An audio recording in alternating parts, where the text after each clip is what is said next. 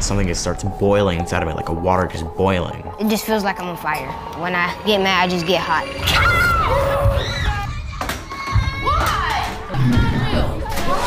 He would yell at the teachers. He would try to get out of the room. He kicked the teacher, scratched the teacher, punched her. I was like, listen, you know, if this lady want to press charges, you know you can go to jail. Children are acting up more in classrooms. The behavior has become much more violent. The scariest moments are when you do not feel like you can keep the other kids in the classroom safe.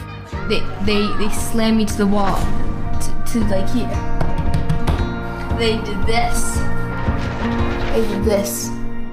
Restraint and seclusion is still a very large part of managing behavior.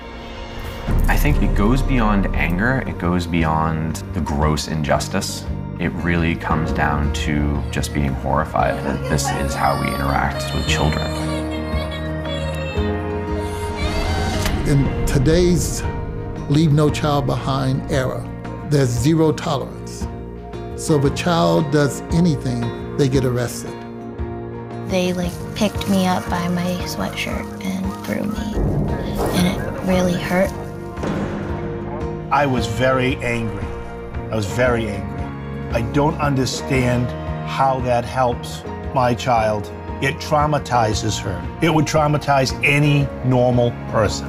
The situation that happened at this particular school for 4 months has had a lasting impact on Joshua that I don't know if he can recover from.